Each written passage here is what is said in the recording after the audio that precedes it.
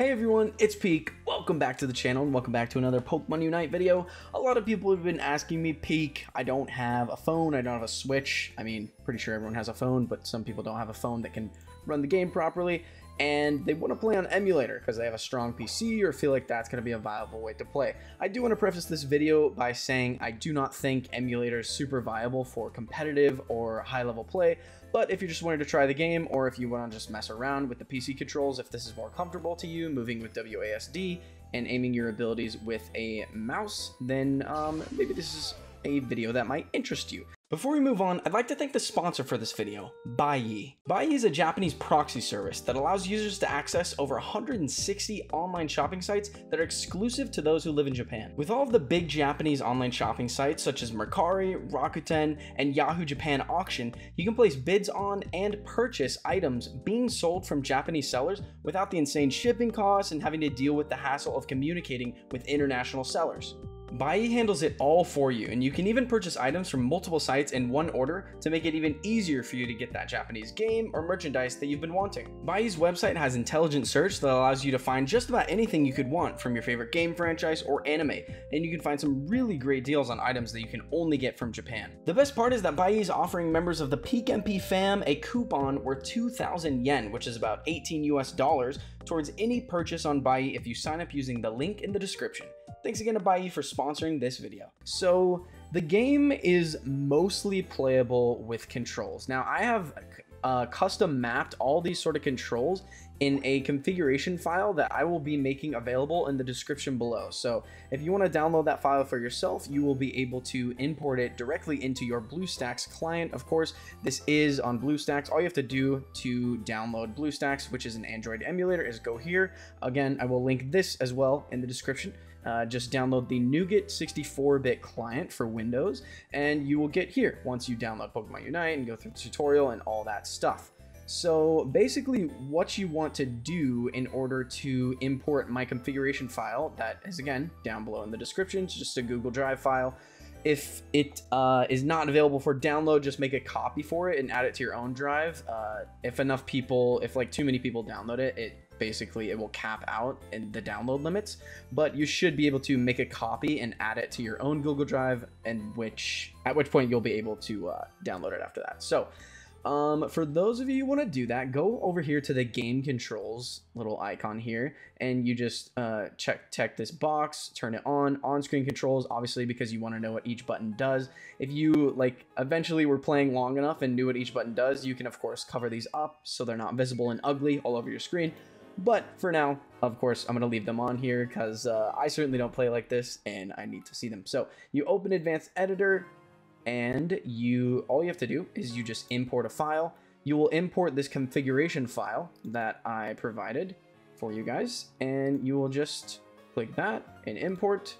And under Unite Controls 1, of course, it's the same. It's the same file I was already using because this is what I uploaded, but you'll be able to get all these buttons up here. So I'll kind of just quickly explain what it does and talk about the limitations of playing on emulator.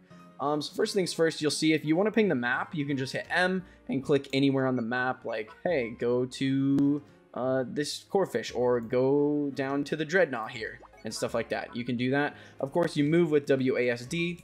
It's just, you know, your standard your standard movement controls. I do have spacebound here. So what this is actually a camera movement option. So if you hold down your spacebar and move your mouse around, you can pan the camera a little bit, just as you would with your thumb on a touchscreen on a phone. You can already see like the screen is a little bit laggy, and it's just like, even though it says it's high FPS, the game is just not meant to perform on an emulator. It just doesn't perform super well. But anyway, we'll get to that later. I have shift bound for your battle item. Of course, this is a new account, so I don't have a battle item unlocked, but your eject button, your potion, everything, if you hit shift, you'll just be able to do that. Press B just to go back to base. Press Z to score. Of course, let's kind of showcase this stuff. Basically, I've made this so that you can kind of aim around. As long as you're holding one, you can aim around with your mouse and basically just point at whatever you want to do. The same goes for ground targeted skills like Thunderbolt, like this. You just want to move your mouse around and it will go to wherever your mouse is. And again, press Z to score. and just 3 is your unite move. You can't use your Pikachu unite move on on NPC, so you won't be able to do that. But that's about it. And then, of course, the E button right here is going to be what allows you to auto-attack minions. And, of course, the Q button is just your normal basic attack. I believe that's it in terms of the controls. So what about the limitations of this? Does this mean that emulator players are just going to dunk on everyone and just be the best players and there's no point in playing this game anymore? No. In fact, emulator players are super limited, and there's a lot of things that are wrong with playing on emulator and just limitations in that regard. One of them, and the biggest one in my opinion, is just the poor performance. It crashes a lot. I noticed even trying to record this video, launching the game, it took me about 6 or 7 tries to get to the point where I was actually able to load into the game. I mean, once you're in the game, it's pretty smooth-ish, I guess. But, I mean, the issue is it crashes a bunch, right? So, definitely be aware of that. And last but certainly not least, I think, is that you can't actually cancel your moves.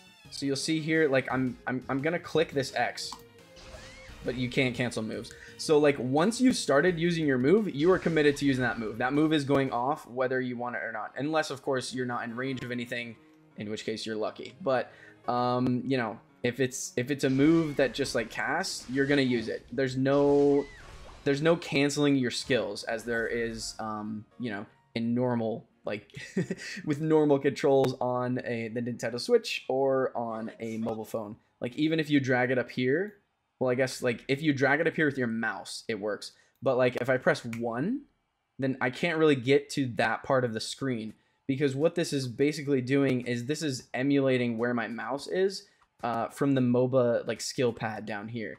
So of course I'm clicking up here to cancel the skill, but it's not going to cancel. So unless you're like actually manually aiming your skills with the mouse like this, like clicking on Electro Ball and then pointing it around, but you can see it's super wonky.